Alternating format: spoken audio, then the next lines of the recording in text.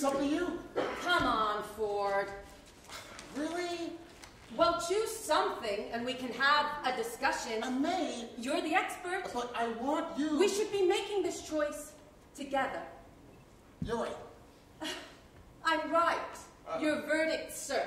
Well, that sounds patriarchal and heteronormative. Yeah, I know. See what I did there? Maybe talk to Gail. Oh, I love Gail.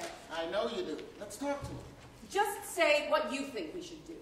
As my husband and father of our child to be born in 1 month's time, given your expertise as one of the leading researchers on childbirth and fertility in the country. Give it up, give it up. For months it's been wait and see. Well, now we should fucking decide. Where is your maternal glow and serenity? Up your ass. That is where my maternal glow went. Really? Yeah, really. Why would I want you to stand there and lie to me? No interventions. A perfectly healthy woman checks into a hospital in labor. Perfectly healthy, everything is normal, everything's fine. And then things take maybe half an hour longer than some doctor decided is right, and they go filling up that woman with drugs. The popular drug of choice these days being Pitocin. See?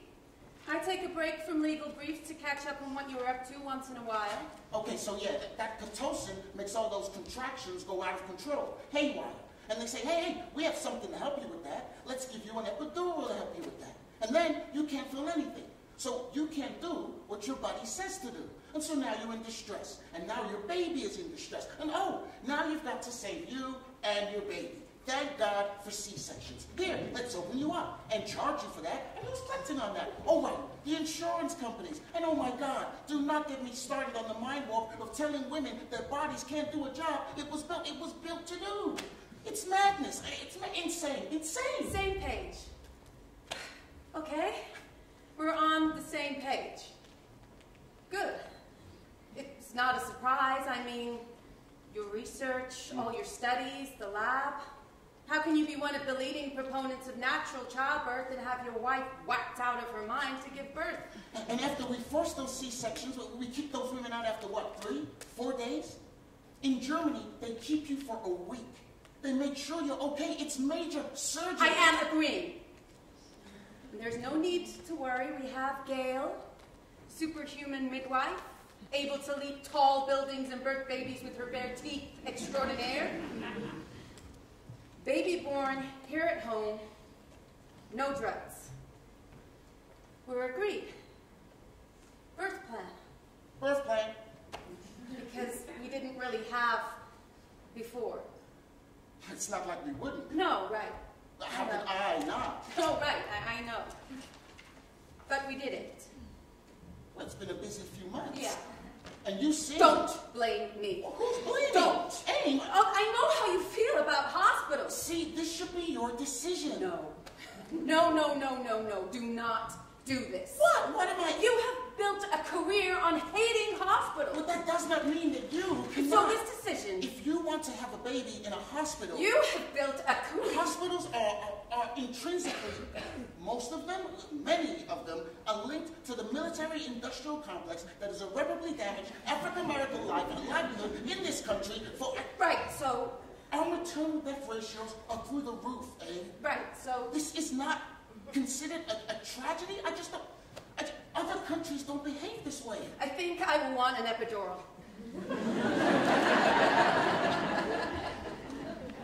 We haven't discussed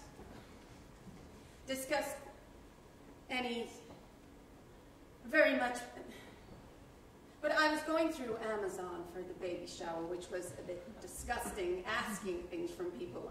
I mean, we didn't even have a wedding. I don't even have a wedding ring because diamonds... So, I saw your wish list and the birthing tub, and my throat closed up. And it's not that you made the decision without me, it's that I mean, I already know the Mamu bloggers on my online group are going to skewer me. I may as well be a cube of sirloin on a metal stake in a fire.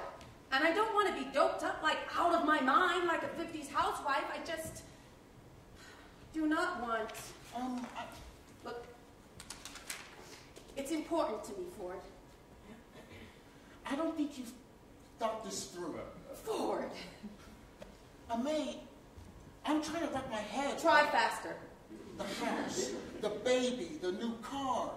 This is what adulting is, Ford. Yeah, I am. I am overwhelmed. Ford. It's all coming so fast, and my work, what I know. What I know is, I want an epidural. There are edges to childbirth, and I want those edges sawed the F off. I just think, okay, there's too many studies and research show that women have the highest mortality. This is not good, babe. Okay, we have fought to be better, smarter than what the system has dictated that we know so much more. So we can do so much more. Yes, choices. Yes, choices. I need you in this, Ford. I know. I need your support. We just... Do I have it, Ford?